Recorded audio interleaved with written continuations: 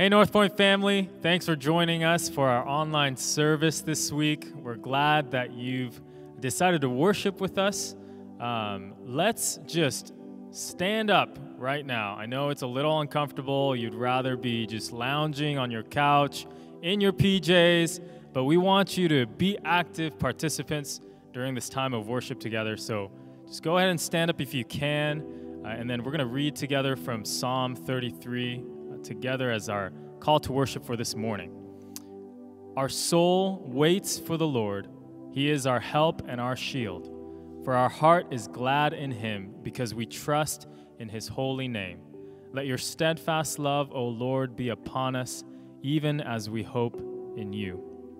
During these uncertain times, we can still trust in the Lord that he is in control and that his steadfast love endures forever.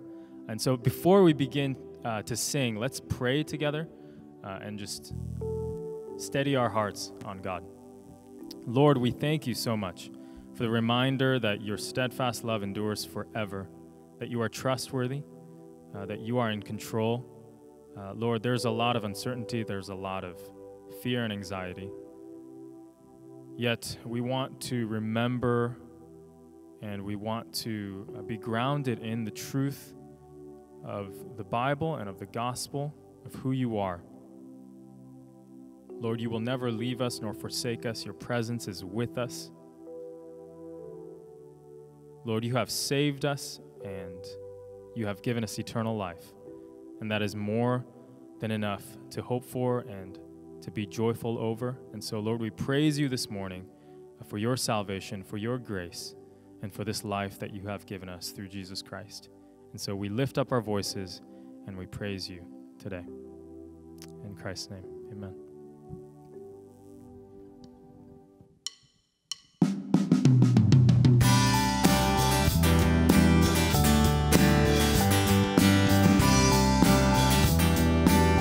Sing, I once was dead in sin. I once was dead in sin, alone and hopeless. A child of wrath I walked, condemned in darkness. Your mercy brought new life, and in your love and kindness raised me up with Christ and made me righteous. You have bought me back with the riches of your amazing grace and relentless love. I'm made alive forever with new life, forever by your grace I'm saved. Lord, you are the light that broke the darkness. You satisfy my soul when I am heartless. If ever I forget my true identity, show me who I am and help me to believe. You have brought me back with the riches of your amazing grace and relentless love. I'm made alive forever with new life, forever by your grace I'm saved. By your grace I'm saved. Oh!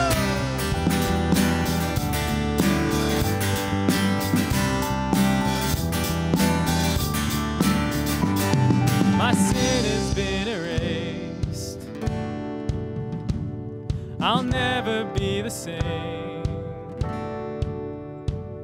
My sin has been erased.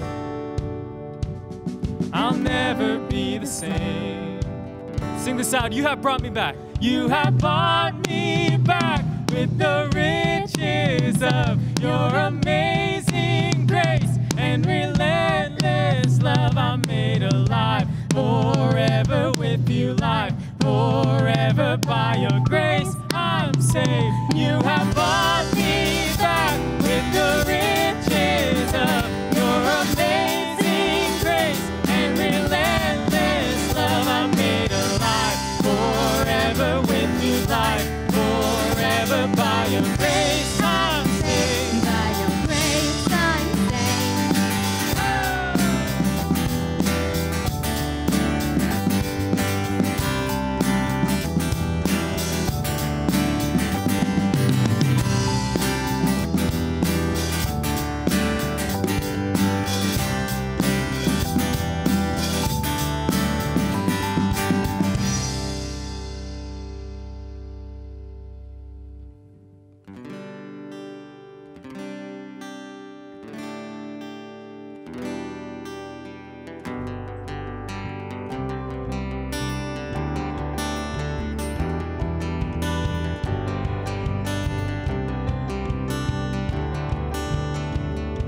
See the tomb where he lay, see the stone rolled away.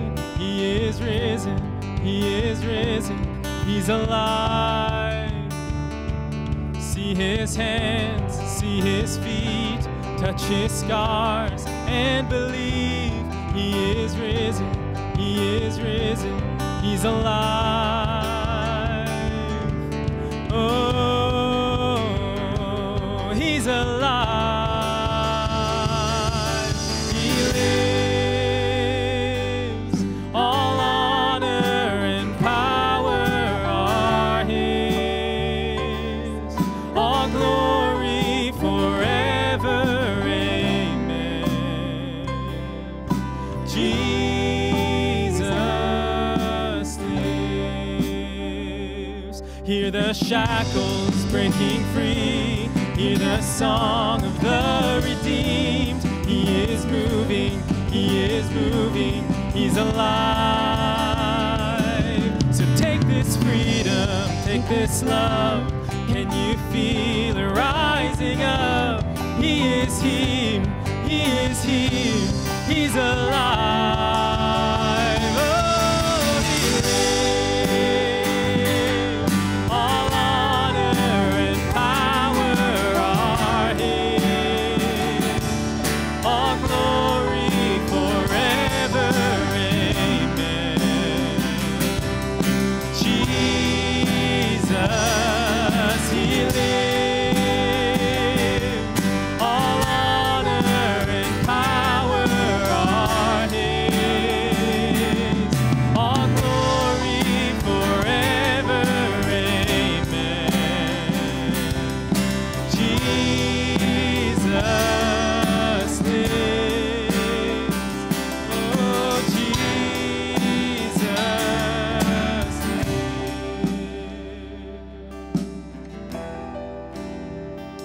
He lives.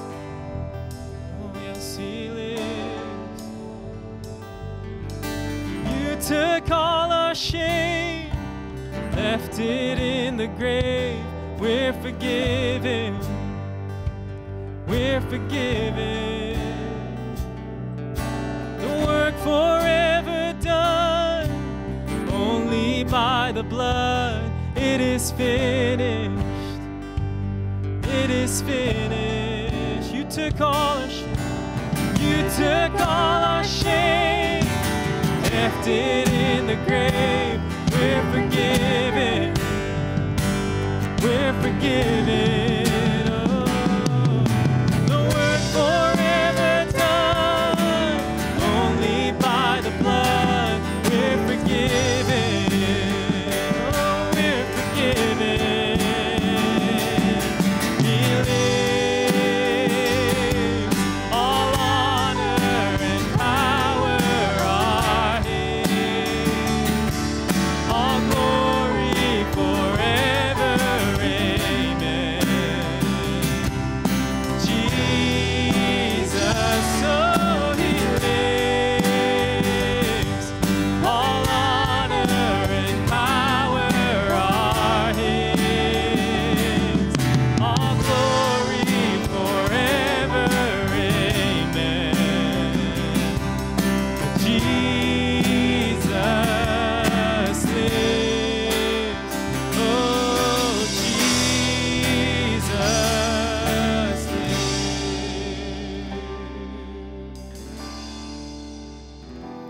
He is risen, He's alive. At this time, we're going to take our offering. And so go ahead and follow the prompt below. You can give online through your smartphone or wherever. Just go ahead and do so during this song. Let me pray for us. God, we thank you so much that you are the resurrected Christ. God, you took all our shame.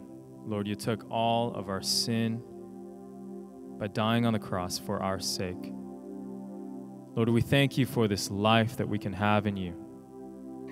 God, we thank you that you are not defeated by death, but you conquered death. And Lord, you give us this resurrection power even now. Lord, in the midst of this darkness, in the midst of so much death and sickness, God, you still reign and you still rule over this world. So, Lord, we trust in you, Lord, and we thank you that you are with us and that you are present. Lord, thank you for the Spirit within us. Lord, continue to remind us of who you are and how in control you are and how powerful you are. Give us your peace, give us your joy, and give us your love. We pray this in Christ's name. Amen.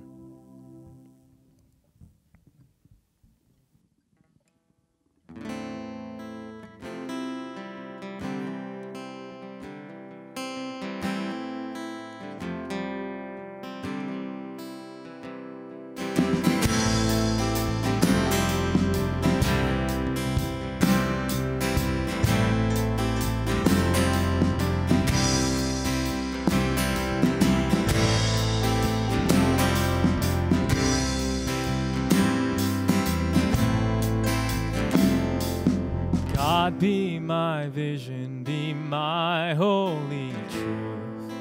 I'll be the branches if you'll be the root.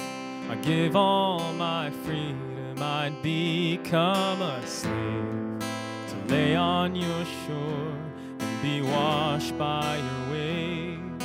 To lay on your shore and be washed by your waves.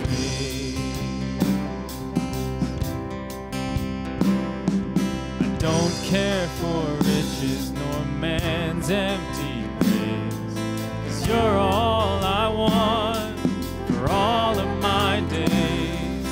Give all my money, I'd throw it away to stand in your presence, feel the light of your face. To stand in your presence, feel the light of your face. All I want is you know. It's through the joy of letting go. I found my peace, I found my hope, I found my home. 'Cause all I want is you know. It's through the joy letting go. I found my peace, I found my hope, I found my home.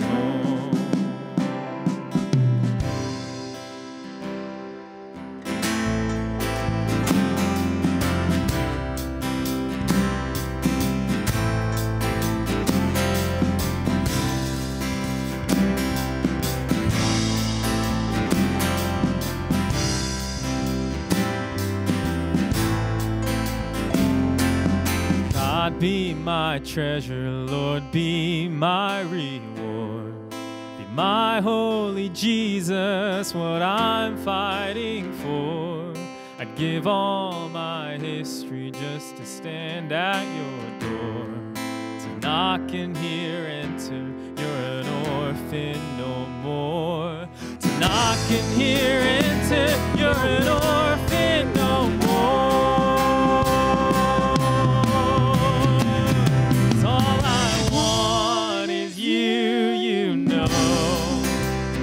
Through the joy of letting go.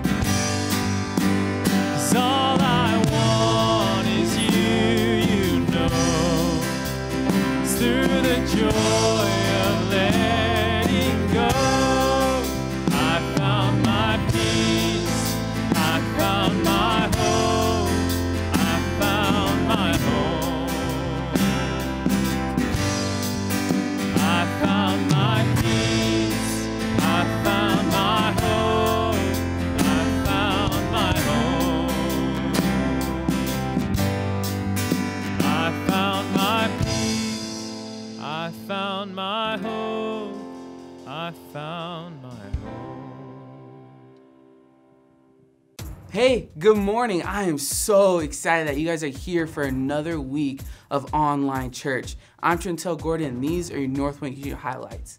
And man, one thing that is absolutely crazy that God is doing, over 1,000 people watched last week's sermon. So shout out to you guys as a family, sharing and liking and just telling people about, hey, this is what's going on. I am so excited to see how God is moving in this crazy time of social distancing and quarantine and this pandemic. But hey, Jesus is moving, and that is proof. So thank you guys. Hey, make sure you guys hop over to the website. Make sure every week that you guys get a chance to check out the worship guide. It's packed with a bunch of good stuff to maximize your experience at home, with sermon discussions, a giving link, prayer requests, and also kid Bible lessons that are print off to stop your kids from rolling all over the place. Man, next week is Easter. He is risen, and boy am I excited.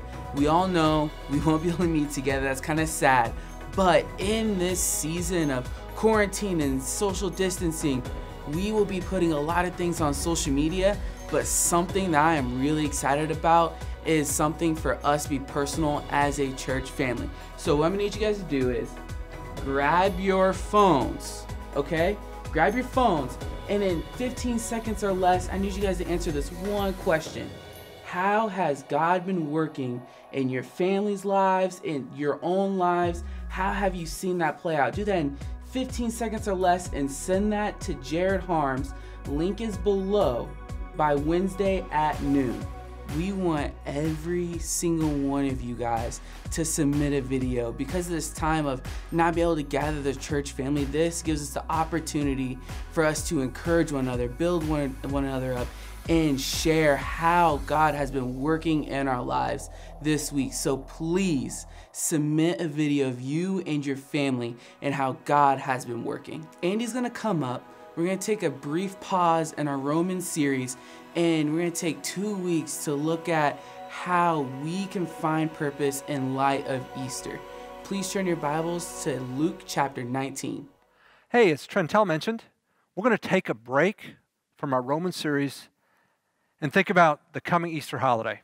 Now, Easter is not going to be what it usually is because of the unique and unprecedented times we're in, but we still want to think about it and celebrate it. With that in mind, let me talk a little baseball strategy with you. The goal of any baseball team is to score runs. Now, they have all kinds of strategies. They have a sacrifice bunt where you just hit the ball a little bit so the guy can advance a base, and there's a hit and run where you send the guy to steal and you try and hit the ball where the guy was covering, and then there's a pinch hitter. When you get in a crucial situation, you bring one of your best players off the bench to replace the weaker player. And these are all strategies to try and score more runs. But at the end of the day, when the manager is being evaluated on his offense, the question is, how many runs did you score? That's the purpose. We need you to score runs. And if you say, well, yeah, we didn't score many runs, but we really had a high success rate in our sacrifice bunts, and our pinch hitters, they hit really well. They hit 443. It doesn't matter. How many runs did you score? That's the purpose. Well, I point that out because these are unprecedented times. And the things we've done as a church in meeting together in small groups and women's ministry and men's ministry, they look different. But our purpose has not changed. And I think that purpose comes into fuller light in light of the fact that next Sunday is Easter. So I think it's worth us thinking about what purpose does Jesus have for us as a church. So if you got a Bible, if you would open that to Luke chapter 19, we're going to start in verse 1 and we're going to go to verse 10 asking this question. What is Jesus' purpose for us? Individually and corporately. Luke 19, verses 1 through 10. Our passage opens with Jesus on his way to Jerusalem to die to make this purpose viable. And so we read in verse 1, he entered Jericho and was passing through. Passing through where? To Jerusalem. But because Jesus is on mission and he's going to fulfill this purpose, doesn't mean he's quit interacting with people. And we're going to pick up on one of these human interaction starting in verse 2. There was a man called by the name of Zacchaeus. He was a chief tax collector, and he was rich. A couple things to note there. He was a tax collector. That means he was working for the Romans. See, Israel was an occupied territory, and they were occupied by the Romans.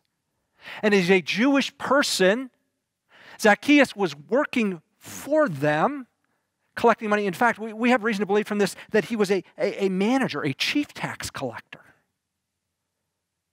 And it says he was rich. Many of these tax collectors lined their pockets by overcharging people. And who wanted to argue with Roman authority?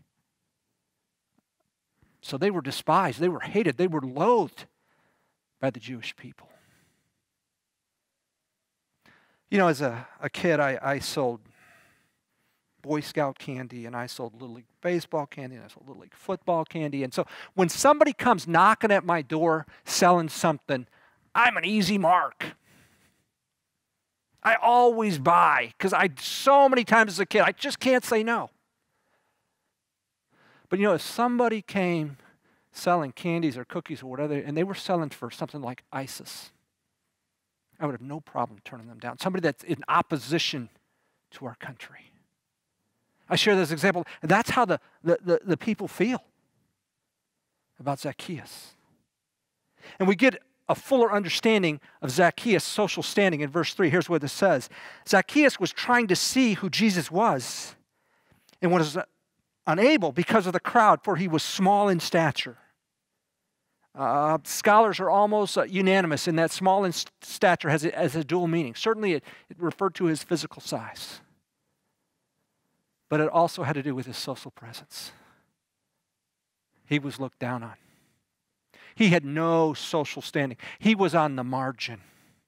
And with this crowd that was gathered, almost like a parade, and Zacchaeus wanted to get in and see it, these people weren't going to let him in.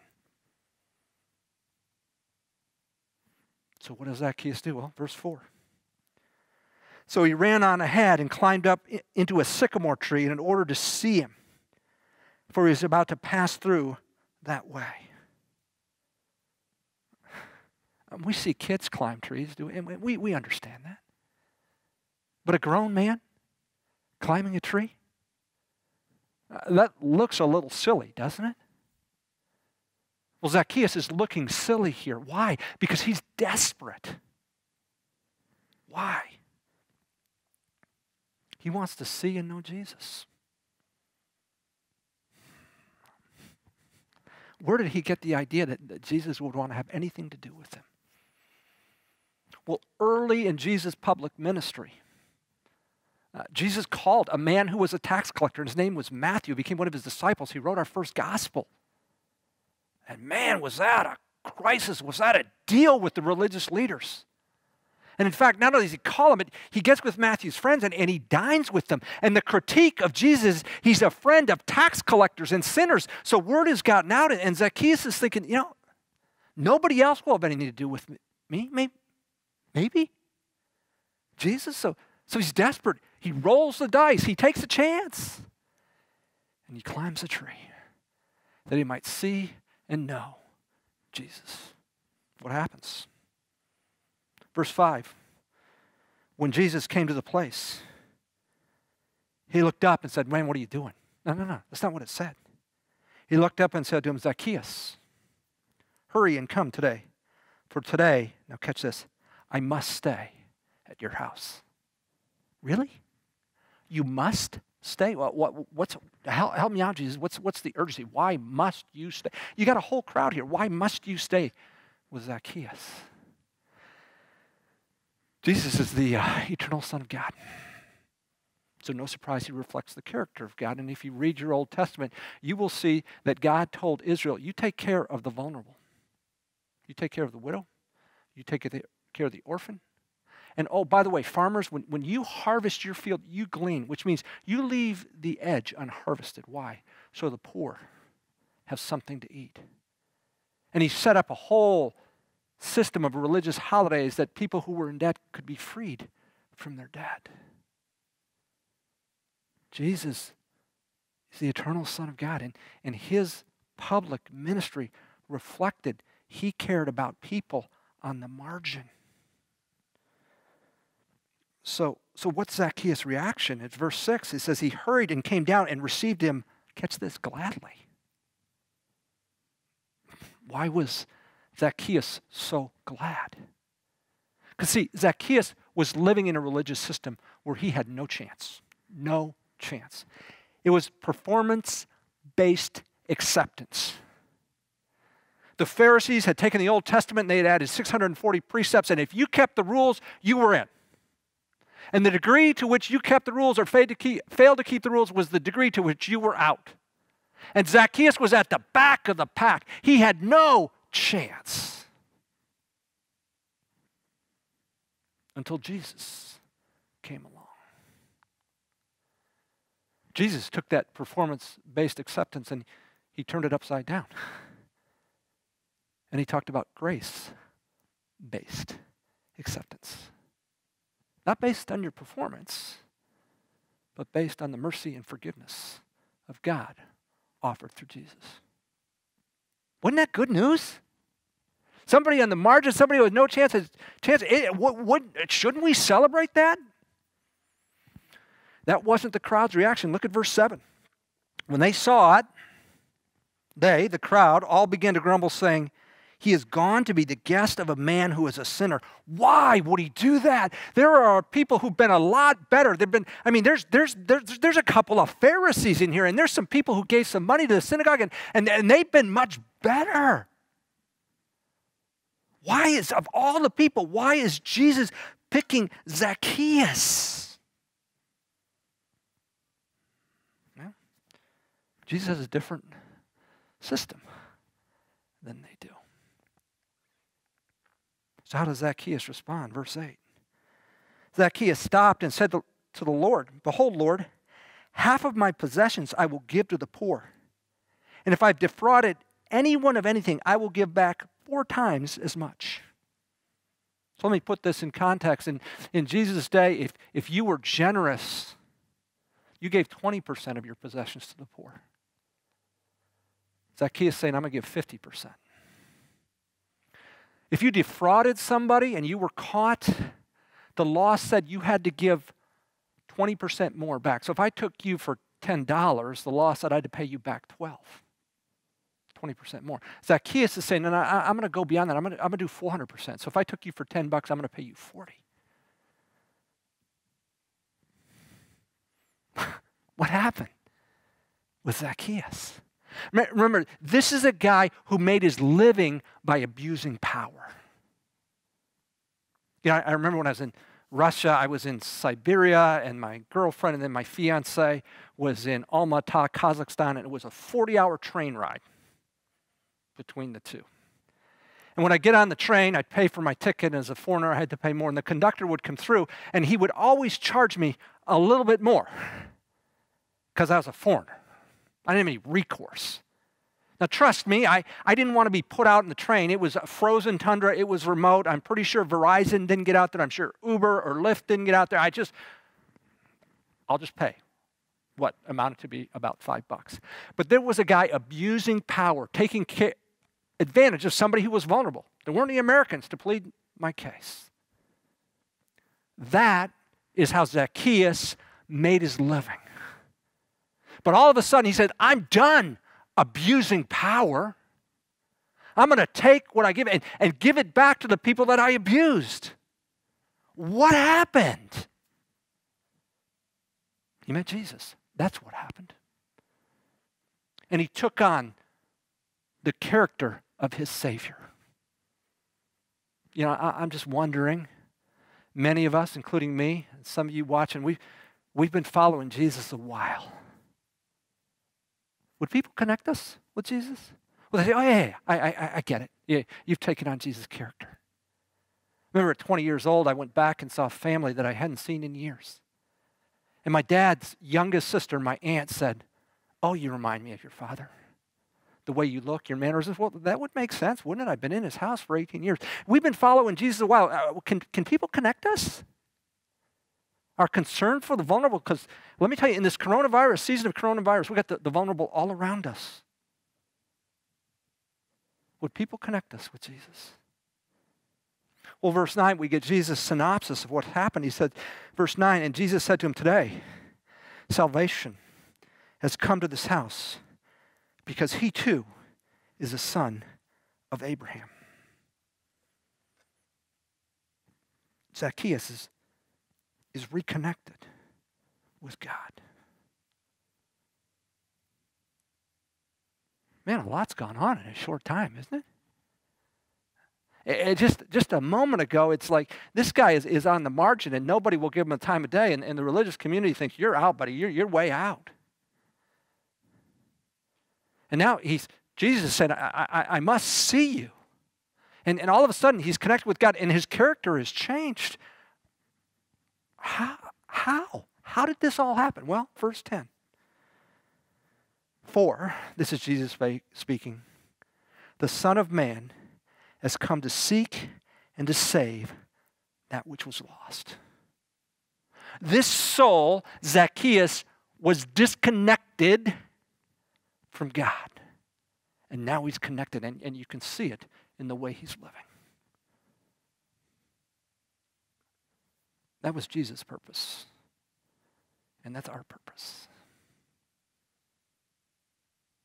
See, we're asking this question in this time when things are changing and church is different and what's it going to look like? The purpose hasn't changed. It's been the same for 2,000 years and it'll be another 2,000 years if Jesus doesn't come back.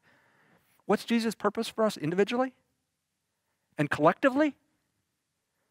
We're to seek to connect disconnected people with God. We're to seek to connect disconnected people with God.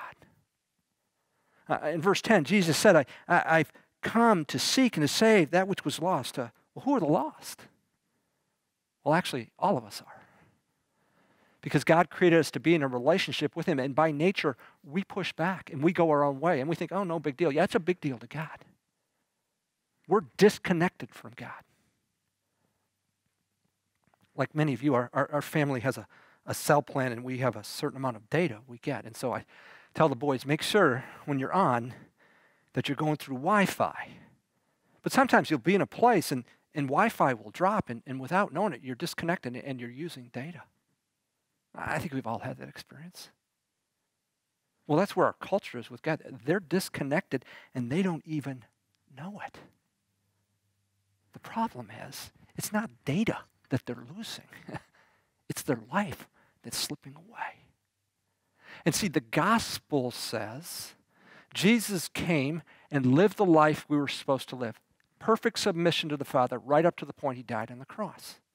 And many would look at Easter, the first Easter, and say that was mob rule, things got out of control. God was absolutely in control of that. That was planned from eternity past. He died on the cross for our sin and rose again 3 days later to pay the penalty for our rebellion, that we could be reconnected with God. And that's our purpose. That's why we continue to go forward with church online, and that's why we continue to do Zoom groups and all this stuff, and that, because that purpose hasn't changed. We're about reconnecting disconnected people with God. Now, maybe some of you are watching this and you're not sure where you stand. And you'd say to me, you know, Andy, there is some stuff in my background, if you knew, and you know what, I don't need to know, but I need you to know that God knows. And if you're willing to follow him, he would say you're a must-see. Remember he said with Zacchaeus, I must stay. You're a must-see person. Remember we had, one of these networks had must-see TV. Well, you're a must-see person. If you're willing to confess your sin, your rebellion to God, and to receive him, to begin to follow, and would you say, God, would you do a work in my life like you've done in Zacchaeus? Not because of your performance, but because of God's grace, you will be reconnected through Jesus. See, I went to college thinking it was my performance, and I got involved in a dorm Bible study. And this verse messed me up. For by grace you've been saved through faith, and then this phrase, not as a result of works. It's not what you've done. It's what you do with God's offer of grace and mercy in Jesus Christ. Now, conversely, some of you may be sitting and thinking, yeah, I'm pretty good. I'm okay. That's a dangerous position because the religious leaders thought they were okay. And they rejected Jesus' offer. And in fact, they ended up killing him because he threatened them. Jesus had his greatest conflict not with the sinners, but with the religious leaders. In fact, at one point, he called them whitewashed tombs. See, Jesus missed the Carnegie course on how to win friends and influence people. But he said, you're clean on the outside and you're dead on the inside. You've got all the right actions, but inside you're using people and you're doing your own thing. And all of us are in need of the grace of God. And I think that message is particularly poignant in this time of Easter. Next week, I'm going to be talking about the first Easter Sunday. And Jesus told his followers he was going to be crucified and he would resurrect. And yet, on the first Sunday morning, they were locked up in fear. Literally, the disciples were in a room, afraid to come out. And it was some women who ventured out and they saw the empty tomb. And the angel said, he's not here, he's risen. And initially, they didn't do anything because Mark 16:8 says they were afraid. And honestly, our world and our country is living in a great time of fear. Everything we know is being taken away from us. And how does it end? When does it end? How does it play out? We don't know. And it's a horrible thing to be living in fear. These first followers of Jesus on that first Easter Sunday morning were in fear, but they didn't stay in fear. In fact, they were bold people, and I want to talk about that next week. But you've got neighbors, you've got friends, you've got coworkers. Would you shoot them the link of our service? Would you call them and say, let me give you North Pointe's website.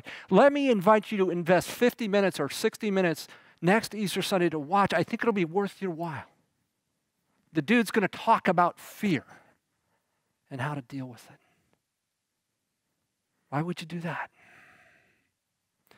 Because that's Jesus' purpose for us, and that hasn't changed, even in the season of coronavirus. See, one of the core values we have at North Pointe is that people matter to God, and we see it here with Jesus. And people do matter to God, and we want to reach out. You know, we've talked about Zacchaeus being vulnerable, but I would suggest the coronavirus has made us aware that we're all vulnerable. Do you see the Prime Minister of Britain's got it? You see the President of Brazil has got it? I'm sure they have Secret Service detachments guarding them, but the coronavirus gets right by the Secret Service. And the coronavirus gets right into gated communities, and the coronavirus gets everywhere. There's no stopping it. We are vulnerable. You say, yeah, Andy, some are more vulnerable than others. I agree with you. But every one of us is a vulnerable people. Where's safe? Where's a stable place? I'll tell you where a stable place is. It's God. Well, can you promise me this outcome? No, I can't. But I can promise you God's in control. And the way you get there is through the grace of God offered in Jesus Christ. Will you make that offer? Will you make that invitation to your friends, your neighbors, and your coworkers for next Sunday to check out our Easter service? If you've seen me preach, you know we have two boys. And I think it was 12 years ago this spring, our youngest boy was riding his bike. It was a new bike, and he was getting used to it. And he fell. And if you're a parent, you know how this goes. He instinctively reached down to break his fall with his arm. And what happened? Well, he broke that arm. This happened all while I was gone. So when I got back to our home, I had some neighbors saying, hey, Hope has taken both boys they went to the urgent care, and by the time I called her, they're at the hospital because the urgent care said, you know, we really can't deal with this, and they pushed him on. And so we moved through the emergency room at a reasonably good pace, but still, this was not a life-threatening injury, so he wasn't expedited. So at some point, Hope says, Andy, why don't I take Chris home, and you stay? And I thought, you bet I'll stay. Because as a parent, man, I felt protective of my little boy. And so I met with the physician's assistant, and he showed me an x-ray. And he said, you see here, the arm is broken and it's displaced. And I thought, yeah, it is. No question. He said, before we put that on a cast, we need to set that and put it back in place. And that's going to be a matter of hooking some weights up to his arm, and we suggest we put him out to do that, and we suggest, he was looking at me, that you not watch that process.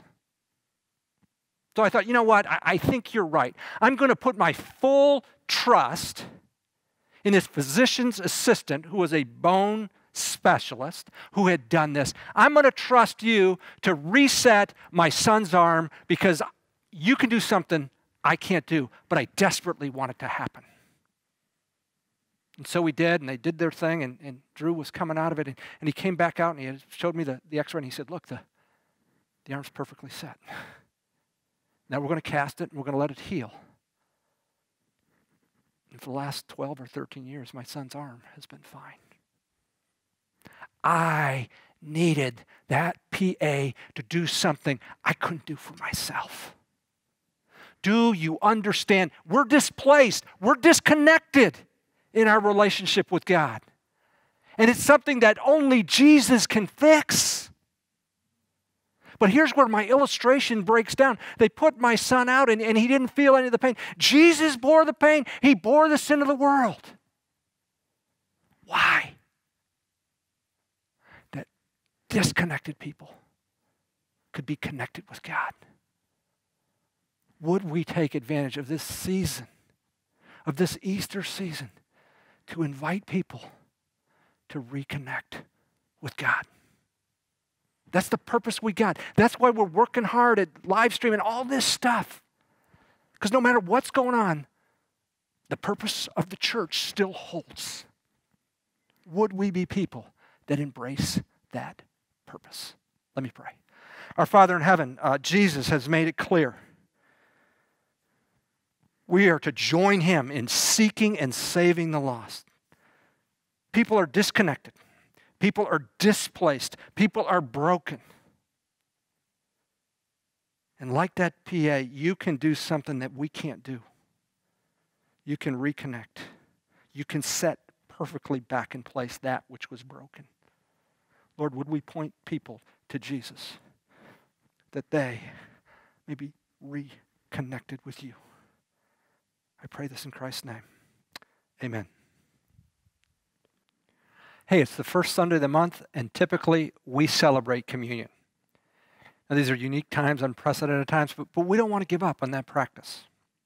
So here's what I'm going to ask you to do. We're going to do it virtually.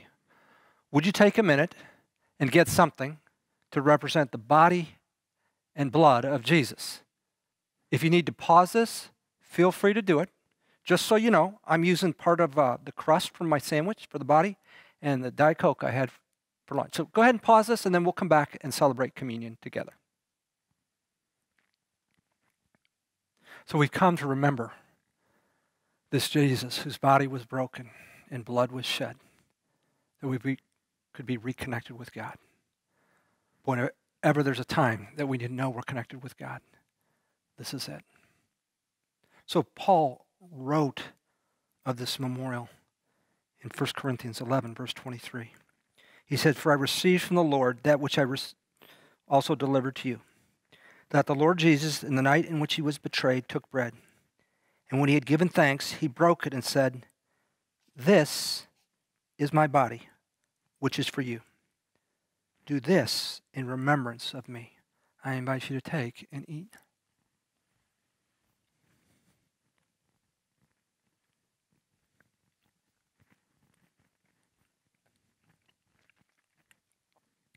Lord Jesus, we give thanks for your body broken for us, that we could be connected with you.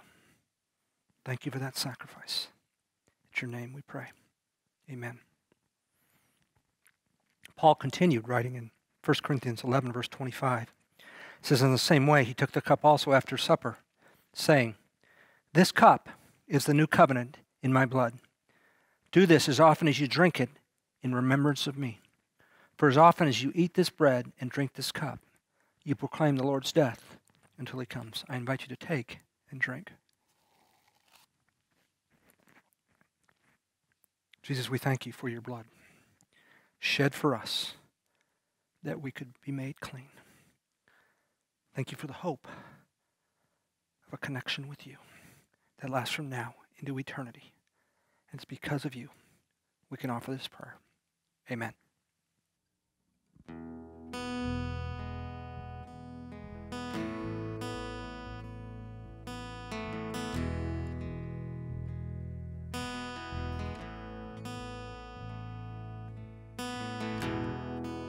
Worthy of every song we could ever sing, worthy of all the praise we could ever bring, worthy of every breath we could ever breathe. We live for you. Yes, we live for you. Jesus, the name above every other name. Jesus, the only one who could ever save. Worthy of every breath we could ever breathe. We live for you. Oh, we live for you. Holy, holy, there is no one like you. There is none besides you. Open up my eyes in wonder and show me who you are and fill me with your heart and lead me in your love to those around me.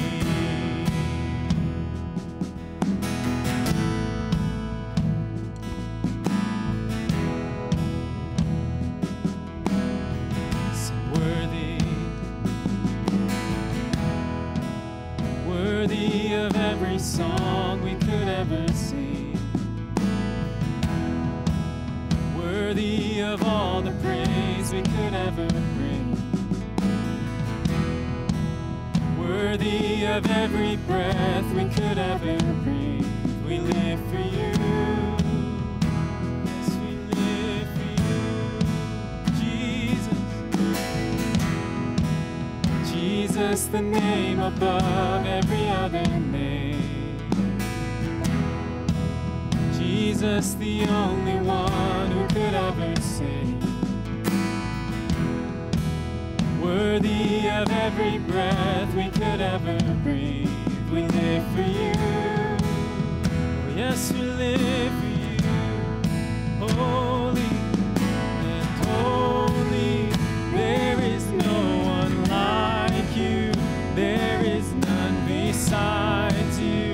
Open up my eyes in wonder and show me who you are and fill me with your heart and lead me in your love to those around me.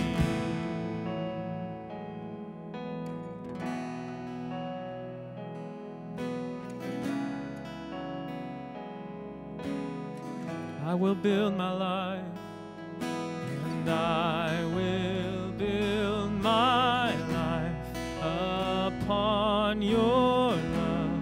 It is a firm foundation, and I will put my trust in you alone, and I will not be shaken. I will build, and I will build my life upon your love. It is a firm foundation, and I will put my trust in you alone, and I will not be shaken. And holy, there